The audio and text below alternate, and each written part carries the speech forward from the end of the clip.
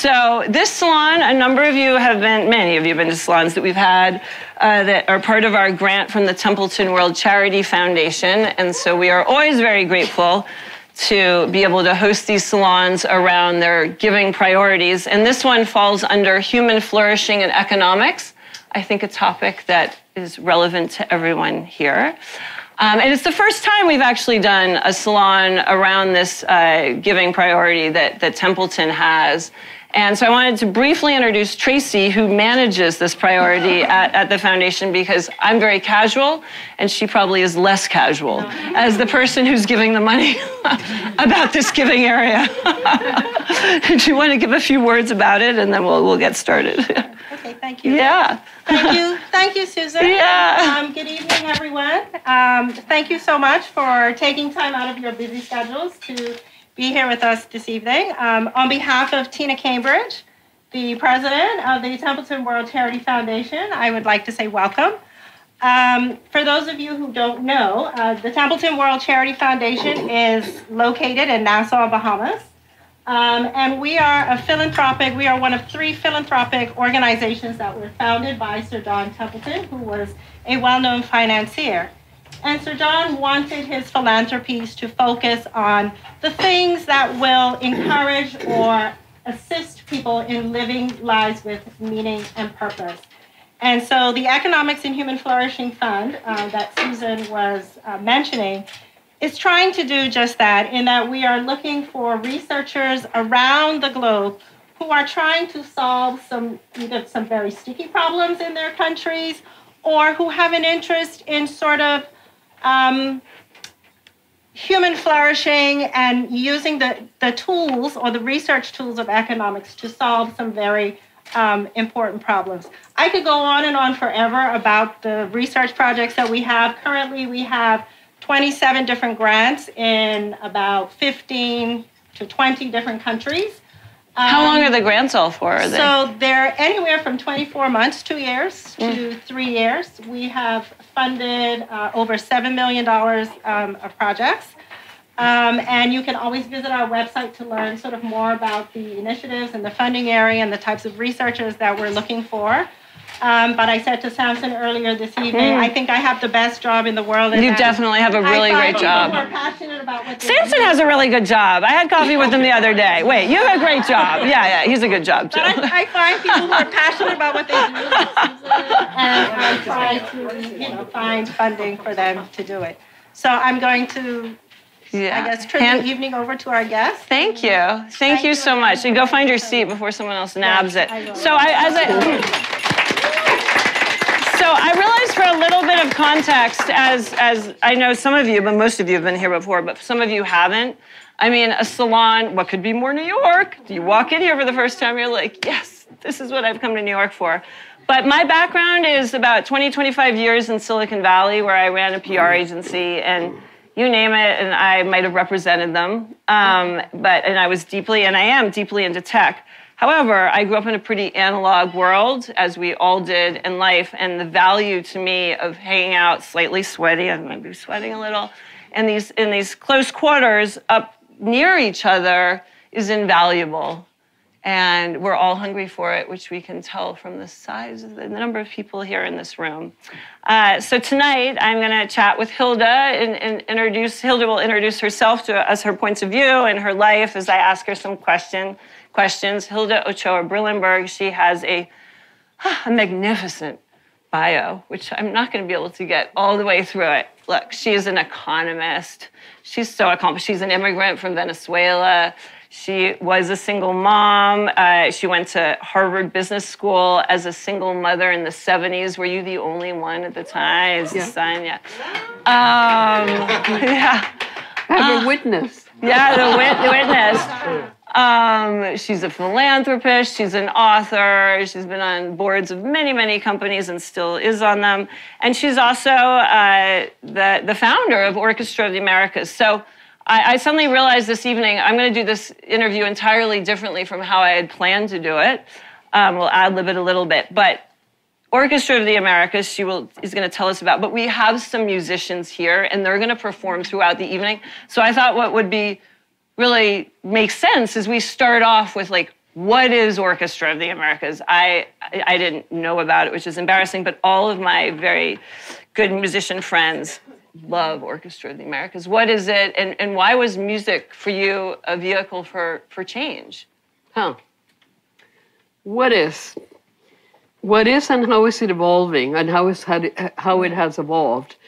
What it is an institution, a not-for-profit institution, which tries to be profitable. We do believe in the marketplace, and we do try to be fiscally conservative and sustainable in what we do. But we are an organization right now which rests on two major pillars. The first one is from our very beginning, is an orchestral academy, a conservatory. The difference is, originally, we used to tour. We used to be like what it's called in America, a festival orchestra.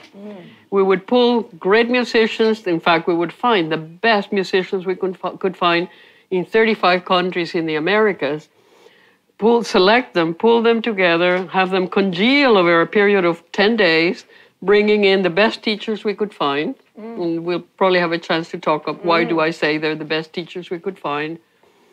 And then they would tour. Once they were congealed as an orchestra, they would tour. And that orchestra became one of the best, if not the best, youth orchestra in the world. We were now called to perform in some of the major halls. We became famous for our performances. And that model was not sustainable. And there sounds like a lot of work, constantly moving, a lot of moving parts. Yeah, and it was not sustainable, largely because of musicians' unions, which forbid anybody to pay for a foreign orchestra to get into a country and compete in a way for performances with local orchestras, which I understand perfectly well, but that model was not sustainable. And thank goodness, COVID came. Oh, wow, so you changed that recently. COVID came, and in March of that year, when it became clear to us that this was not going to go away immediately, we had already selected the orchestra for that year, and we were going to having a residency in Panama, and then we're going to perform in Russia in what was to be the celebration. It was going to be a peace concert called by Putin and financed by Putin and Gergiev. And we were invited to be the Orchestra of the Americas to perform there. Well, it became clear to us that was not to be. We had already selected an orchestra. And then I should introduce, where's Mark? Mark Gillespie, the CEO of the orchestra, right there. And that beautiful man with a great mind and creativity, we put our heads together and we decided, okay, we've selected an orchestra. We cannot leave those musicians who are counting on this tour left dry to hang.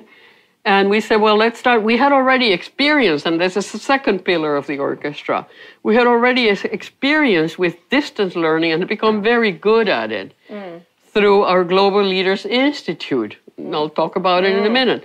So we put all of our technology, which had already developed, into having a distance learning experience with the musicians we had selected. We brought in all the unemployed at that time musicians all over the world, including Yo-Yo Ma and everyone else. No one was performing. They were thrilled to have something to do.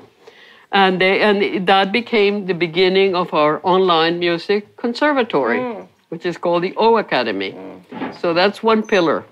The other pillar is the Global Leaders Institute, because we realized about 10 years into our experience with the orchestra that most of our musicians, what they really wanted to do, particularly the Latin American musicians, was to impact their community. Why is that? Because most of them had a very poor upbringing, and for them, music had been a means to come out of poverty. They were paid attention to, their families respected them, they had an audience. Even if they were not great musicians, they evolved to become great musicians. They moved on up. They moved on up. Yeah. And they were acknowledged by their community. So they really wanted to have an impact on their community, to be leaders. When did we discover that? We discovered that because we went on a European tour, which was fantastic. They were performing in some of the major halls in Europe. But there were no poor communities to talk to in Europe and to show their wares and to impact these poor kids who wanted to see music as a way out of poverty. And they actually complained. that they did not want to do that anymore. So they want to go back to They their wanted to go countries. back to communities that were poor, where there could be role models to the poor kids in those communities. Did they worry about So- being financially independent or being able to make a living? They Is were this worried. important to Everyone's them? worried about that. Everyone is. And they were too. But they really felt they would be realized as human beings by the way in which they could impact their communities and other kids from poor backgrounds like them. So we started the Global Leaders Institute. That's the second pillar. So we have the O Academy, the Music Conservatory, which aims to be as good or better than Curtis. And I could say that there are some reasons why we could be different and arguably better. Well, you know, In the many future is ways, but vast we'll ahead. talk about that. But the Okay. other one was the Global Leaders Institute, which is now granting an MBA for artists, not just for Is musicians. this a first for artists? First for artists. First MBA for artists, because we realized and they realized that they had fantastic training, but very narrow training in music. And they wanted to manage organizations, NGOs that would impact their communities. And some were managing them, and they were doing a very bad job. Like many people, many performing arts organizations and non-performing arts organizations are poorly managed. And we set in place a program. We actually partner with 7 of the major universities in the United States and Canada. And now we're granting an MBA degree in 1 year. And I think we have 1 graduate from the program who's here tonight. But and that has been amazing. How do we know it's amazing? Because one, they say it's amazing, but you know, people always say that things are amazing because they're groupies, you know. No, but we know they're amazing because we survey how much they make over the next 2 to 3 to 5 years, and all of them, the report is that on average they get their revenues increase by 30% in 2 years and 50% in 5 years. So they're becoming more financially independent and more in a sustainable manner, more in a more entrepreneurial. And, Yeah. Okay, that's I'll stop there. Yeah, no, well, I mean, so I wanted to do this sort of up front so that as we have the musicians perform this evening, you would know a little bit about the background before we take a wander around Hilda's past and other achievements. Should we do a little music? Yes. Yeah, let's do a little music. They're not going to play any classical music. They're going to play when they were asked to play whatever they wanted to play. And they have chosen some folk music from their home countries. Good evening. I'm Juan Diego. This is Ana. And we are part of the OA group. We're also students at Bard College and Mann Conservatory. We both do the dual degree program. So my second major, besides being a percussionist, I do computer science, and Ana does economics. So you have no free time. At all. Basically. But thanks for coming here tonight. Thank you for being here. Yeah. Thank you. And we will be playing some Venezuelan folk music. We'll be playing Como Llora una estrella, or in English, The Way a Star Cries. Ana's going to be playing the violin, and I'm going to be playing the cuatro. It's a Venezuelan folk instrument with 4 strings. That's why it's called cuatro. It's a very interesting instrument, especially from a percussionist standpoint, because it's very percussive. So you'll hear me doing a lot of these kind of sounds in my playing. So I hope you like it. Thank you.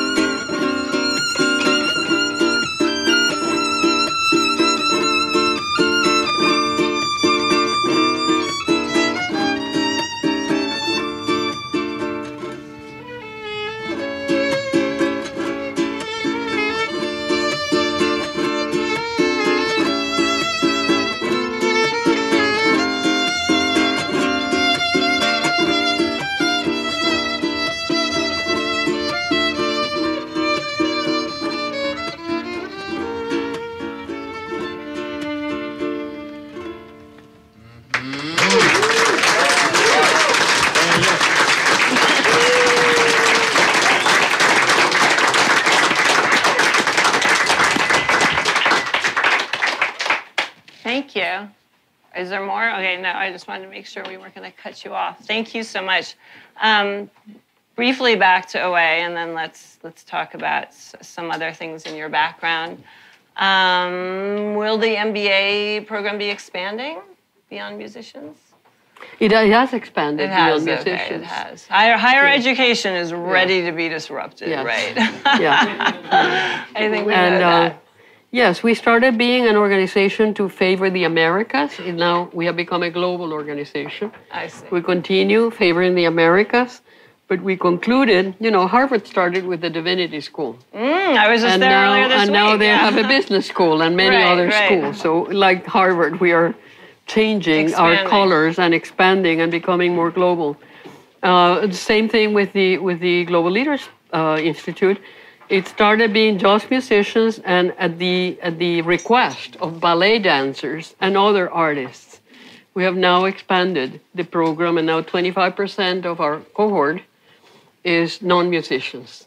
They include photographers, filmmakers, museum curators, ballet dancers, salon hosts. Huh? Anyone else who wants to train and get an MBA in innovation and social impact, in artist innovation and social impact. It's a great program. And one final question, because we have a great audience here. I mean, are there any sorts of partners that you're looking for? We have partners in all of our operations. We have, I told you, we have Harvard and Duke and Georgetown and Stanford, and now the University of Chicago is teaching the economics module. So we have partners everywhere. We have Curtis. You're gonna have a flurry of applications. Now we're looking for partners to help us fund our expansion and all of our programs. We're looking for partners to start a voice lab in the music conservatory. We have, in addition to all the orchestral instruments, we have a director fellowship. We have a piano lab, and Vanessa has been playing as part of that piano lab. Vanessa Perez here, Venezuelan. You can tell anyone who's Venezuelan because they had tears in their eyes when you hear that. When you hear that song. Okay, so we have a sense now. Well, let's rewind back to the beginning-ish. You grew up in Venezuela, and I heard you say in an interview that you had a very free childhood. Yeah. Free childhood. What does that mean? What were your parents like? It means I had an underprotective mother, completely underprotected. I could have become a vagabond. I am a little bit of a vagabond. I could have become a drug addict. All of those possibilities were open for me. And I had a pilot father, so I never. So you knew about. I was alone in my upbringing, and which served me well. Yeah. And that made me be very self-caring and protected and ambitious. And so I spent my childhood riding first a tricycle and then a bike all over the neighborhood on my own, and jumping from buildings that were in construction into big sand piles. I can tell you it's one of the most fun things to do. So yes, I was free. I didn't have a curfew.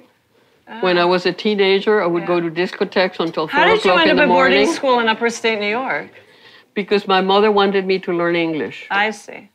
And part of the challenge, I was in upstate New York, in Tuxedo Park. Part of the challenge was that they had a student council who was supposed to trap any of the Latino girls, there were 30 of us, who were speaking Spanish.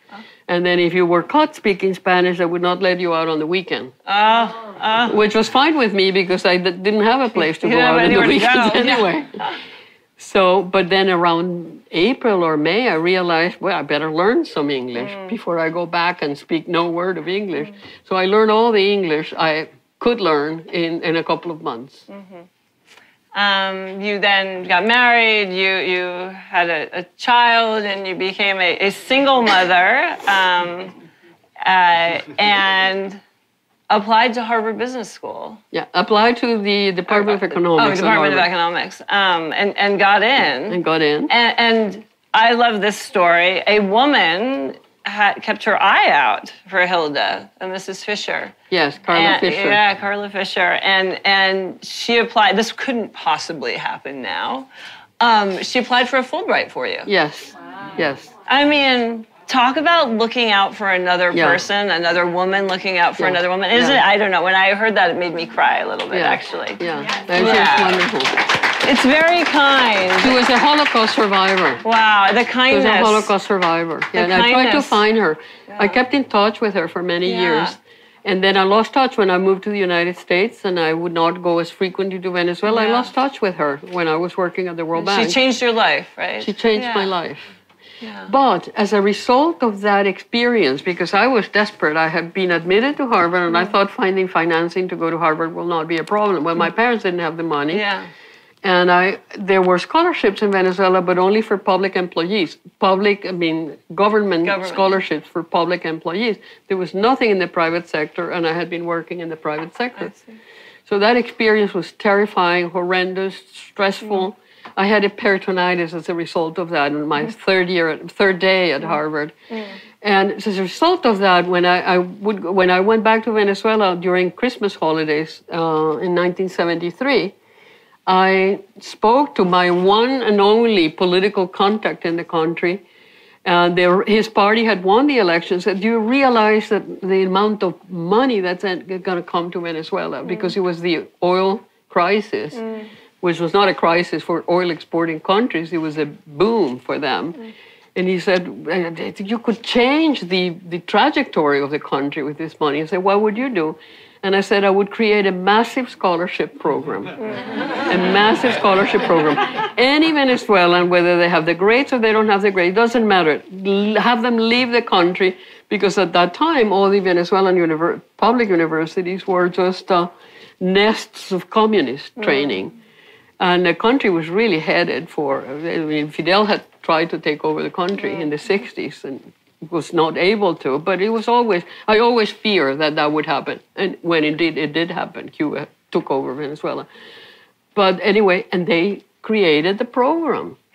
And under that program, no one knows the number, but around 60 to 100,000 Venezuelans went to study abroad. Wow. Which I'm very proud of that. How many went back? That's a dream I had. Well, all of them went back. Now, many of them have left. That's what I meant. What's your relationship with risk? I mean, you were a young, single mom, and you went off to Harvard. So was it risk or not? Yes. Do you have a relationship with risk? I do. First, I think you have to be a risk taker in life. But you have to be a risk taker but you have to know how to hedge your risks. So you need a safety net. Always need a safety net. Financial, social, whatever. Emotional? I mean, many times you don't have financial safety nets many times in life. When I started my firm after my 12 years at the World Bank, I had procured enough capital and assets under management that I had a safety net. And I had married Arturo, who was working and making an income. That's another financial safety net. Who you marry. It is. No one ever wants to say that. But that's important. Who you marry, and you're diversifying your financial and your emotional risks when you pick a partner. Yeah. And you better pick a good one. So after HBS, after Harvard, you went back to Venezuela. How did that feel after being in America, which is like free markets, and it was America in the 70s? How was that when you went back to Venezuela, which was maybe a little bit a different sort of environment at the time for businesses? It was good and bad. It was good because it was a rarity. I had a degree from Harvard. I was barred. I had been treated differently than most other Venezuelans.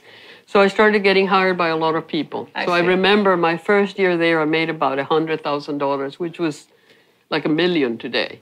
So that part of it was very good, and I had great opportunities to consult with both the private and the public sector.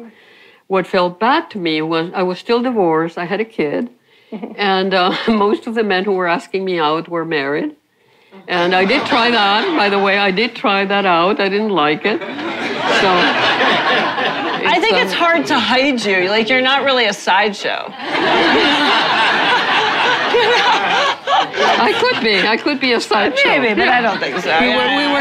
We were discreet, let me put it that way.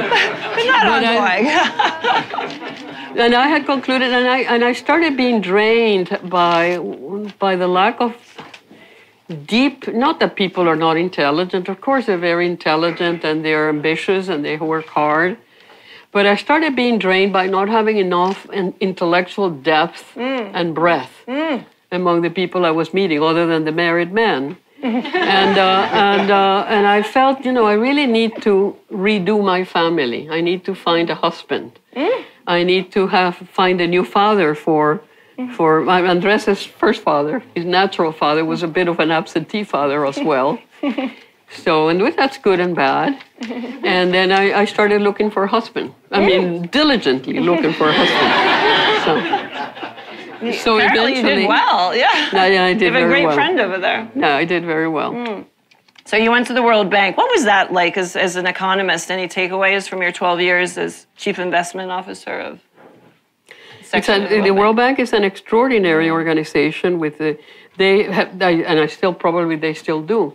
They really pick the best and the brightest around the world with extraordinary academic training. So in that sense, I felt very comforted, and I learned an enormous amount at the World Bank. But it is an autocracy. It is a political organization. It is not a free market organization talking about free markets. Does it stifle entrepreneurs? Does it promote entrepreneurs? It does not promote entrepreneurship. I was lucky, and on purpose, I had picked the job that in a way no one else wanted, which was to manage the pension fund, which at the time, that was not a glamorous job. It did eventually become a glamorous job, but I thought that would be a terrific job because the pension fund had been doing horribly. Two, I had been trained in portfolio theory in the doctoral program at the Harvard Business School, which I thought I would never use when I went back to Venezuela, and I would have never used it there. So I could use it now managing these global pension assets. And I could be creative because no one was paying attention to whatever was going on in the pension plan. And that's the way it turned out to be. So I was there for 12 years. So both from your experience there, but also as an investor, is there anything, there's probably many things that geopolitically right now we're not paying enough attention to that you think we should? Well, I am paying attention to everything that's going on. Yeah. So I don't know what other people are not paying attention to. What's on your mind right now? That maybe the press isn't writing enough. This is not my forte, but maybe it's. I am, and I don't want to touch any wrong chords here or push the wrong buttons. Yeah. I am worried that the major preoccupation of thinking and compassionate and feeling people is global warming. And I think global warming, in the least of problems that I think the world is encountering as we speak and will be encountering even in bigger ways, is probably 8th or 9th, if that. Yeah. I think so it is geopolitical. It's really geopolitical. Yeah, that is geopolitical. Things that are really bothering that is you. geopolitical. Yeah. And the distraction that's creating in the policy making, as they should, the people who believe there is global warming and it will be a calamity, and we are causing it, and fuels are causing it, and that's creating, creating an enormous amount of money being spent on trying to stop it. And when I don't think it's a real problem, it's my personal belief. I don't want to push wrong buttons here, but I've really read a lot about it. And but not enough attention is paying to what is going to be the demographic crisis around the world, particularly in the developed countries like Japan, China, the United States, and Europe, in which you have people who are aging at a very fast pace, and there is not enough money to take care of their health. They can take care of some of their retirement, but there's absolutely no money to take care of the health of the old people. And I think that will create an enormous intergenerational problem because the young people will protest. One more question before we move to some music. Again, how do you think, as we're speaking about geopolitics lately, do you think music can be used at all to promote democracy around the world? Democracy. And do you work with the State Department? We have worked with the State Department. We don't get any government funding. I think 99% of our resources come from the private sector. But we have received a little bit of money from the State Department whenever we've had the orchestra touring. The embassies would give us the maximum they can give, which is $5,000 when we were presenting in different countries, and that was very budgets. welcome. It's small budgets, yeah. Small potatoes. We don't get government funding. We're private sector funded. Can music help solve the problems of the world? Music and artists can definitely not make them worse. Yeah. And they can definitely, Here we all are, right? Yeah. People like this is a cross-generational, people from different backgrounds. Brings people together. And they definitely, musicians, artists, and their audiences, and anyone who's touched by any artistic action or any endeavor, any artistic endeavor, is changed. It feeds the soul, if you believe the soul exists. I kind of believe the soul is a cord that connects the heart to the mind. A cord? But you can have your own beliefs of where the soul lies. But anyone who's touched by artistry, who let themselves be touched by artistry, will feel differently about the world. Will have a more open mind. Will think of possibilities that they might not have thought before. And I'm hopeful, and certainly we believe that we are playing a role in that. But more than anything else, we believe we're playing a role in allowing musicians in their own ways, those who are entrepreneurial and want to manage NGOs, to find ways of impact their communities and move them out of poverty or loneliness or relying on others or relying on government handouts? Without necessarily, no, we're teaching them not to rely on government handouts. Yeah. We're teaching them to use the marketplace, to develop things that the market will accept as necessary, and some people will pay for it and some people will not be able to pay for it, and then you find the resources to give them scholarships. Some music? Should we have some music? Yeah. I think after that, let's have some music.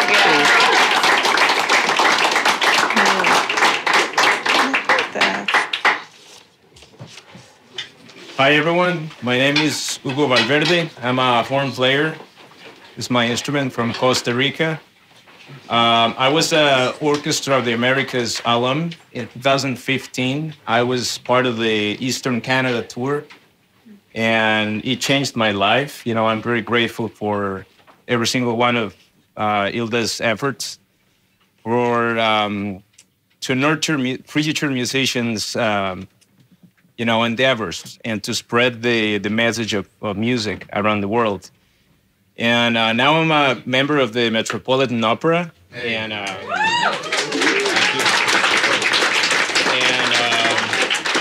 together, we're going to play this Costa Rican bolero by Jesus Bonilla. It means Liberian moon. Liberia, it's an area in the northwest part of Costa Rica that has beautiful landscapes, beautiful beaches. So if you've ever been there, you're going to know what I'm talking about. And I will be playing with Hugo. My name is Enriqueta. I am a pianist and educator from Spain, from Madrid. And the reason why we chose this piece is because UNESCO a few days ago named the bolero genre the intangible cultural heritage. And the bolero is one of the most important Latin American heritages. And I'm from Spain, but I remember I grew up listening to bolero. So it's music that crosses borders, because that's really the purpose of music. It just spreads out, and it's so hard to detain it. And we're happy to bring it here to New York City to you.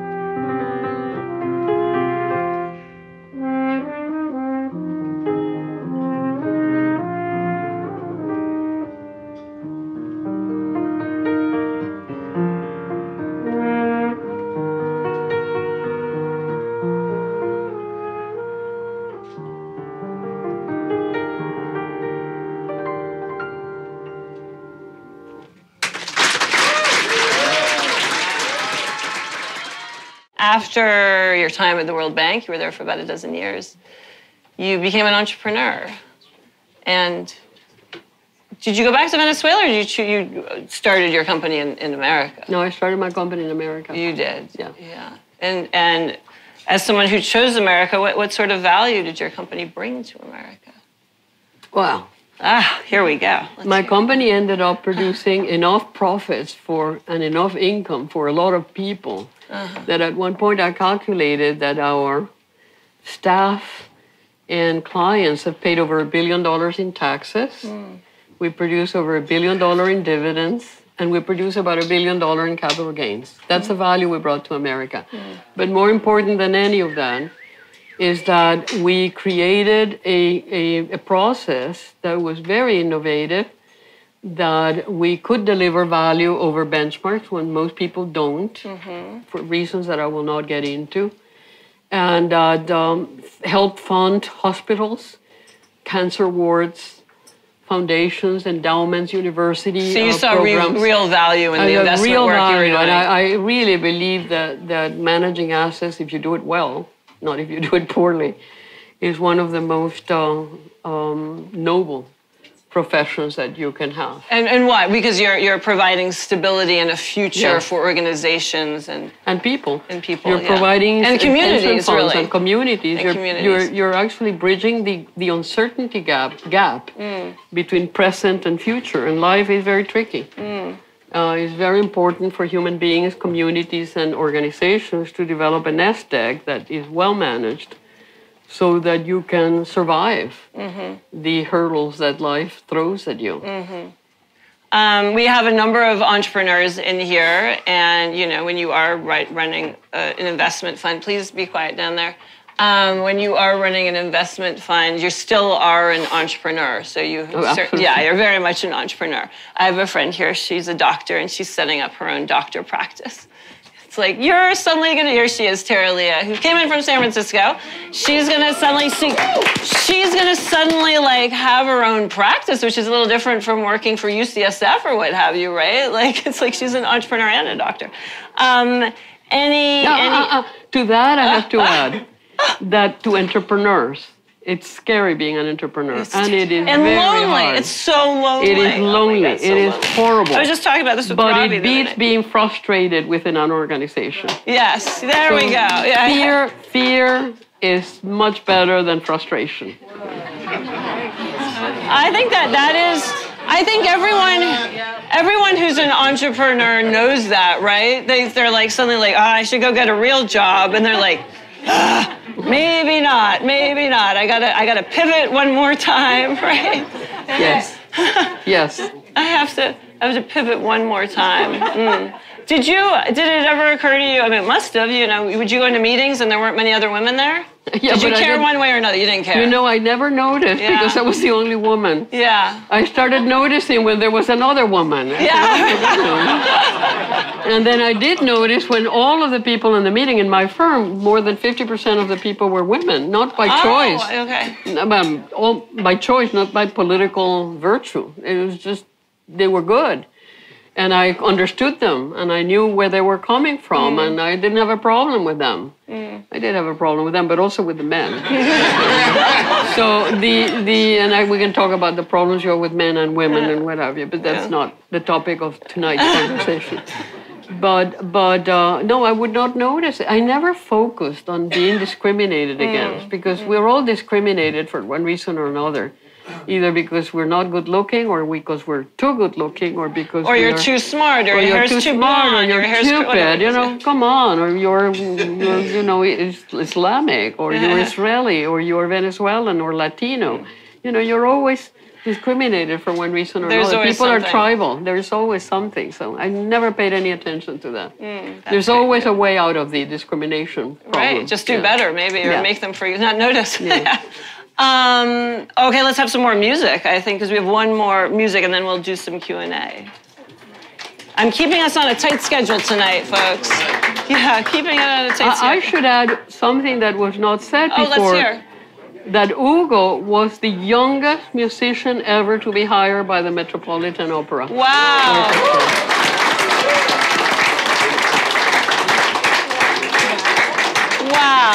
Congratulations. Those talking down there, hush up, please. It's very hard for when we try and turn this to a podcast. Good evening, everyone. My name is Everton. I'm a musician from Brazil. And I like to say my musical life started this project in Bahia called Neljibá. They had a partnership with the Orchestra of the Americas as well.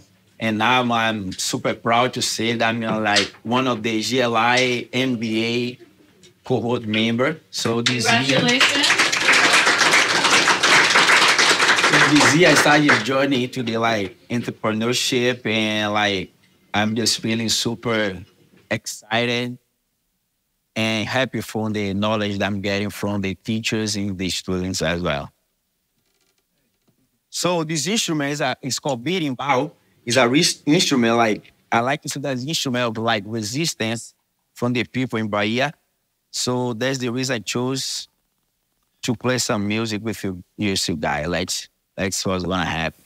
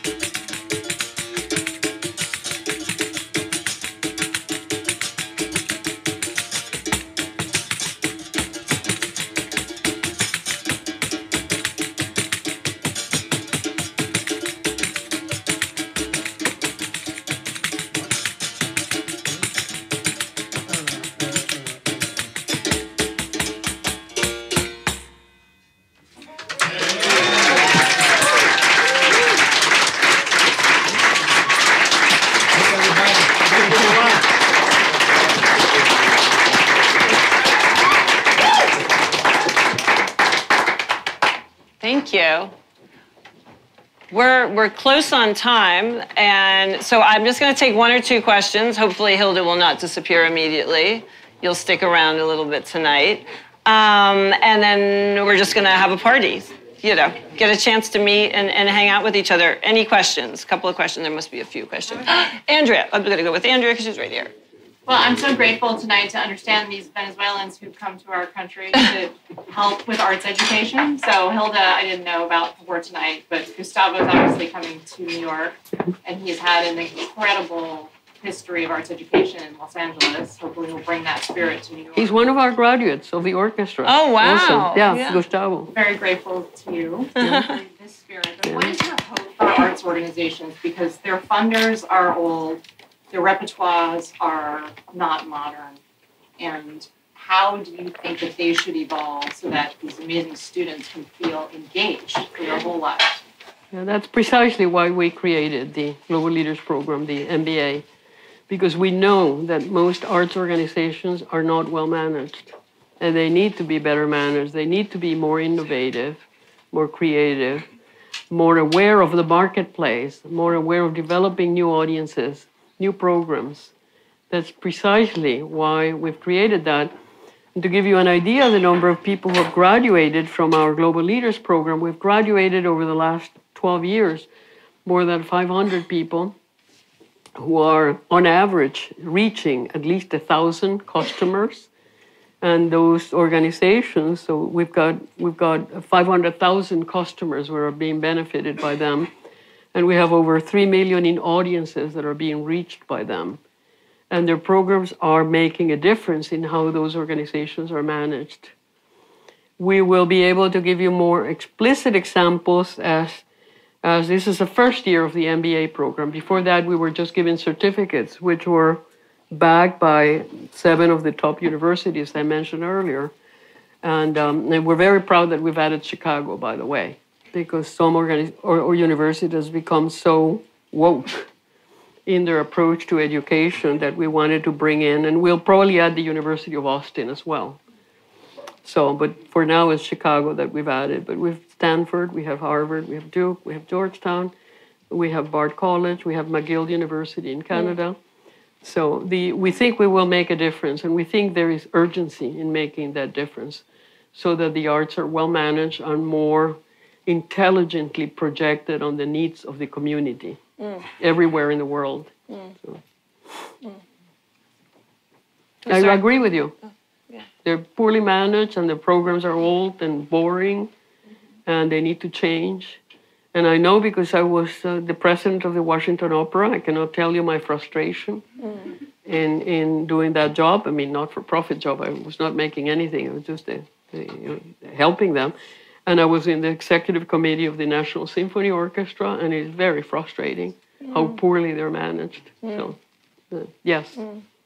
Any questions down at this end? One there. Hilda, I just wanted to ask, have the Grammys or the National Recording Academy gotten involved in any way or helped with any of their programs with the Youth Orchestra of the Americas? And also, is there a program within your organization that addresses mentorship for the individual careers of the musicians beyond the orchestra? With the last question first, yes, each one of our teachers are mentors to the students. So that's one of the valuable aspects of our programs, that although we are online, it's one-on-one training. And there are wonderful videos of a young African-American girl in Cambridge, Maryland, being taught is it the clarinet? Clarinet? The flute. The flute, by the head flutist in the flute section of the Concertgebouw. It is a beautiful video that she put on TikTok or whatever. What's the word? So yes, they are receiving mentorships in this program. No, we won a Grammy. That's our only involvement with the Grammy is that we won a Grammy. We're going to go on to a question that I have. But no involvement. So if anyone can help us reach them, that would be fantastic. Yeah. I have a final question. Were you born with this confidence in yourself, or did it? did you grow into it? I mean, I guess what I'm asking, are superwomen born, or do they grow into being superwomen? I think it's probably, I think I was born. Yeah. And it's probably the fact that I had underprotective parents. Yeah. I had to take care of myself. I see. So, no, I remember my father once asked me when I was a teenager, would you rather people tell you that you're intelligent, or would you rather people tell you you're pretty? You're like, I want both. And my answer, answer was, I definitely want people to tell me I'm pretty. I know I'm intelligent. Okay.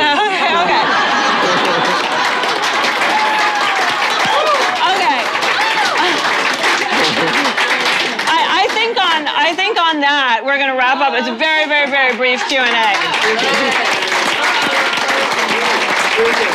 I don't. Oh, yes. There's a book. Do you want to promote? Yeah, let's speak about the book. I haven't spoken of the book at all. I'm plugging. Yes, plug the book. There is a book. She has written a book. Yes. Speak about the book. Delivering Alpha and some copies by great. So we have a lot of copies. Oh, well, I have 20 copies of Delivering Alpha. For those of you who have a true interest in knowing a little bit about my life, but more importantly about innovation and how to manage institutional assets well. It's a great book. Forbes, I'm modest too. Forbes selected it as one of the top books of the year that it came out, which was 2 or 3 years ago. So it is a fantastic book. In her free time, she wrote a book as well. Yeah, I did write a book. And I wrote a book because I'm a woman, and I wanted to make sure that there was a book on finance written by a woman, number one, and to motivate other women to go into the investment management field. And because I was actually proud of what I had accomplished and did not want that to be forgotten by my children and grandchildren. Everyone else can forget it, but there is a book for them. They will be very proud. I have lots of mementos from my parents and grandparents lying around here, also in the bathroom specifically. They are your greatest accomplishment. Yeah, yes, they are. Well, thank you so much for taking the time to come up from Washington. Don't leave immediately. Also, really, thank you to Templeton World Charity Foundation for believing in me to gather people together to have these conversations. It is, it's an unusual grant, but like Hilda, I also really believe in what I do, and I think we bring a tremendous amount of value when we host these sorts of gatherings, because people go forth and connect and do deals together and become friends, etc. So nothing can beat putting people. Thank you, Susan. Thank you. Thank you, Susan. Thanks. Go grab a cocktail. Yeah, ice cream's coming. Oh, one more thing. If you want to remember just one thing. Oh, yeah, one thing. Okay. One more thing. Ring the bell. Just think of us as someone who is... Someone who is actively, diligently, energetically democratizing music training and education and artist training in a master's and business program. That's what we should be remembered for. Yeah. And this lady should be remembered. I'm old enough to have attended Andy Warhol's happenings. And this is much better than Andy Warhol's happenings. Yes!